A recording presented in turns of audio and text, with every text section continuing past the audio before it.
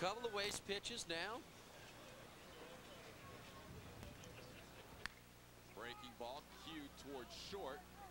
Sidearm throw in time by Pringle. Close play. Good job by the Southern shortstop, and there's 2 away. That was good pitching by Poirier to keep that ball out of the wheelhouse of Garibaldi. Yeah, Garibaldi looks trying to snap out of this slump, and he likes the matchup. He took some big rips right there. Stayed off of a couple of waste pitches, but again, nice movement as it got enough of the plate. Keeping it low again. The elevation at the knees, and that's something again that he's not going to get in a whole lot of trouble. We've seen some pitches that have stayed up. That's where he's been punished tonight. Trying to Hebert takes a pitch upstairs. It's 1-0. Hebert singled his first at bat. 4 singles allowed to this point by Poirier. He's also might get one. I'll tell you what, we're getting close, Tom. The overpass, I mean, they are flirting with disaster out there tonight. Was that a Cadillac? Huh? Okay. First a Lincoln, then a Cadillac, almost some serious damage. Yeah, going after some luxury autos tonight. Inside corner, good pitch, 1-2. Absolutely nothing Hebert could do with that. Got a little bit of a call that time, snuck by the fastball, good location, in on the hands. Sets him up for a changeup away. He doesn't chase. It's 2-2. It's be important too for Poirier to see how long he lasts. Also, we talked about it coming into this inning. 42 pitches thrown. Be nice to get a 3-up, 3-down inning. Fastball got a lot of the plate, and it's ripped into left field for a base hit. So Hebert's 2 for 2, and he's a 2-out base runner. And we're still on cue here in our Cox Sports Television cast. As soon as I call something, look for the opposite. But again, clean single, nothing that time, but about waist high that time for Hebert. Hebert now, the first baseman. Again, 2 for 2 now with 2 singles. Talked about it, Brother Martin product from the Gentilly area of the Catholic League in New Orleans. You can see Mouton was lined up inside, and the pitch was way outside. That allowed Hebert to extend those arms, and he's a guy that you don't want to throw outside. And he was able to drive the ball into left field. So a little bit of location with Corey Poirier makes a big difference as Colby Tyler takes a strike. There's no doubt, Todd. I mean, he's not a guy that just can rear back and overpower people and challenge them on a consistent basis. The fastball, as we saw, when he spotted it, jammed him, you know, busted it inside and get away with it. But again, he just can't rely on it. And as you said, location is everything with Poirier. He got away with one there, a hanging breaking ball that's popped in the air off the bat of Tyler. Pringle battles the win and puts it away for the final out of the inning. So 1 hit does not hurt as we head to the bottom half of the 3rd. It is 1-0 SLU.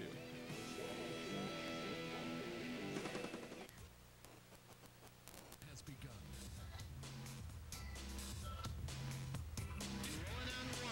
The race for the Eastern Conference title is heating up, and the Hornets have one last chance to claim the title. Join Cox Sports Television this spring as the Hornets start their run for the title. The hive is buzzing, the swarm is loose, and for the rest of the NBA, get ready to be stung. The Hornets on Cox Sports Television.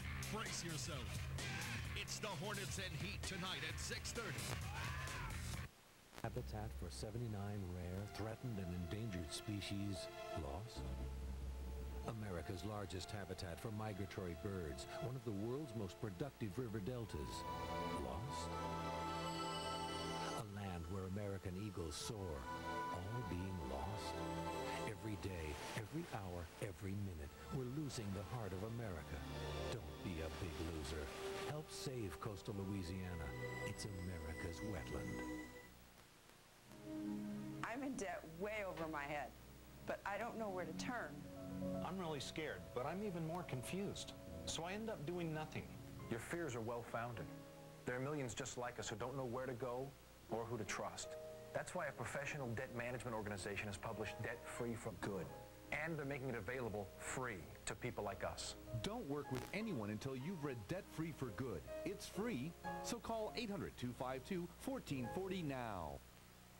1-0 Southeastern Louisiana leading Southern. This game brought to you on Cox Sports Television. A few dents in that Cox Communications sign. That means they've been peppering the wall out there in left field a little bit, which is a good shot, 360 feet from home plate. But not tonight. So far, a good pitchers matchup between Corey Poirier and Bernard Robert.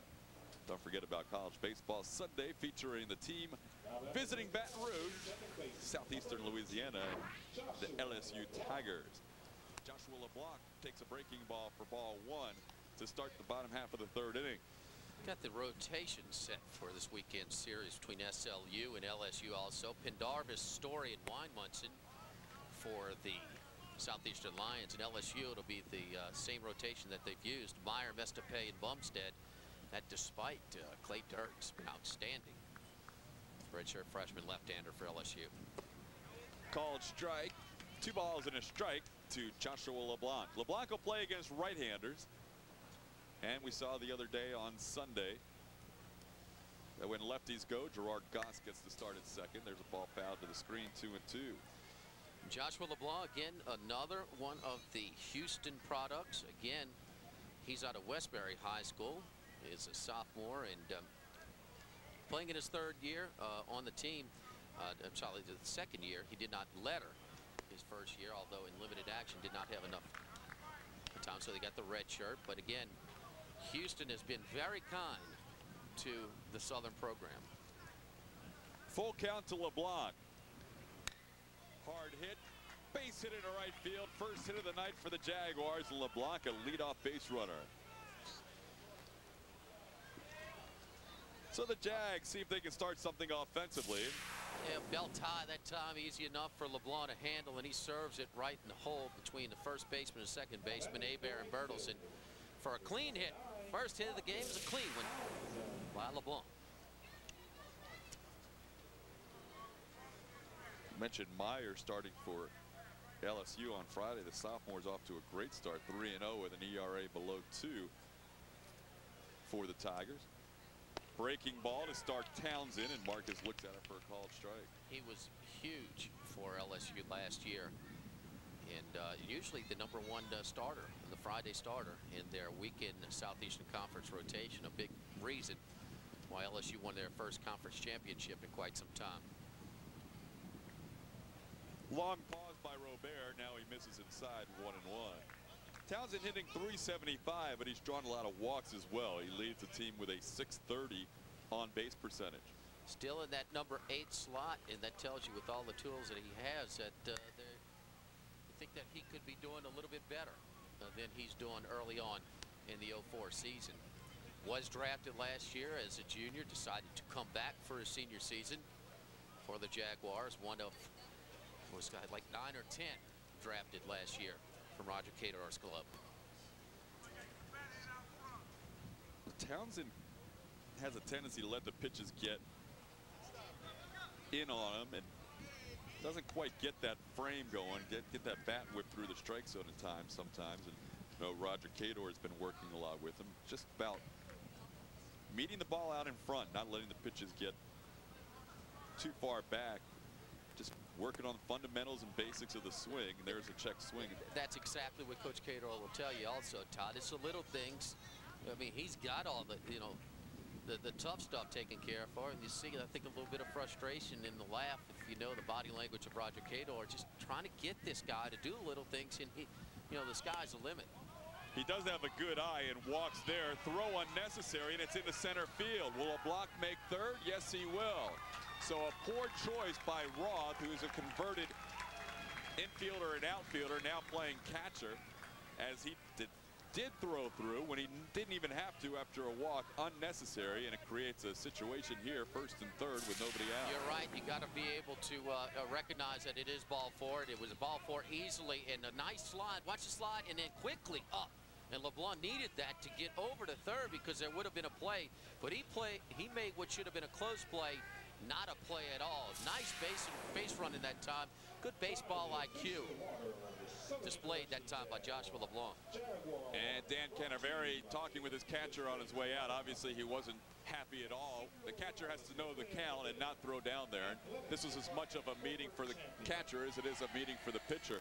If we got another chance to see that play, though, once you draw a walk, the shortstop in that situation, Randy Bordas, has to do everything possible to stop the ball, because it doesn't matter whether or not the runner's safe or out. He's already going to get second base. All Bordas needs to do is be concerned about stopping this ball, and he does not give it an effort at all.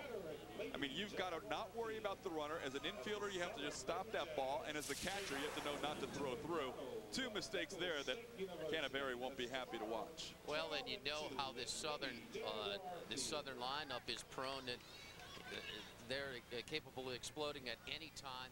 Canterbury is very familiar with what Roger has over here. He knows how they put up 63 runs over the weekend in only 24 innings of at-bats. So just trying to calm down, especially a true freshman. This is his first single that he gave up, the first hit, and now he's in a jam right here with a walk and an errant throw. There goes the runner. Ball sliced down the line and left, foul. And the count evens up 1-1 on Eric Pringle, the shortstop, coming in with a .360 batting average. Well, the shortstop last year could really hit and run. Fernando Puebla, who's now an assistant for the Southern Jaguars, and Pringle did a nice job and just missed really executing the hit and run that time for the Jags.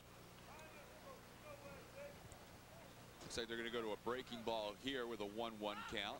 In the dirt, there goes Townsend. And that's what happens when you allow the runner to go the extra base from second to third. It opens up a whole lot of options, and now instead of first and second with nobody out, you have second and third with nobody out, and it puts a lot of pressure on your defense and your freshman starter. Well, Tucson drew a walk after a long at bat in the second inning. That's the only base runner before this third inning that Robert has had to face. Mouton, always free swinging, batted into an around the horn inning-ending double play. But this is the first time that he's got to go to several pitches from the stretch. And now 3-1 on Pringle. So for the first time, Robert trying to work out of trouble, and a chance for the bases loaded in the top of the order due up for Roger Cador. Townsend on second, LeBlanc on third, nobody out. We're in the third. There's a pitch right down the middle. Pringle forcing the freshman to throw a strike there at 3-1. Down the middle, but at the knees. And so pretty quality pitch that time, 3-1. Now Pringle will get aggressive. A ground ball will score a run.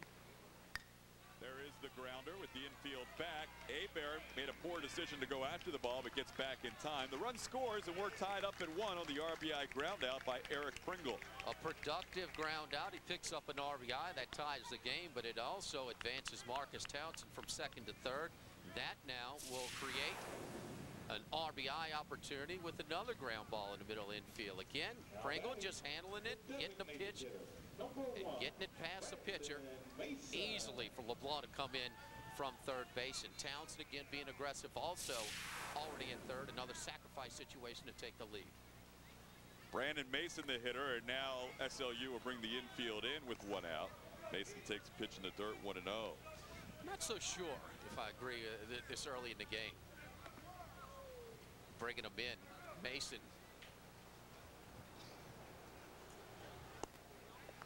One of the better hitters on the team, Todd. Called strike. It's 1-1. Well, you can see what that mistake did to southeastern Louisiana. The fact that here they are, instead of first and second, nobody out, where that ground ball would be at least a force, probably not a double play as slowly as it was hit.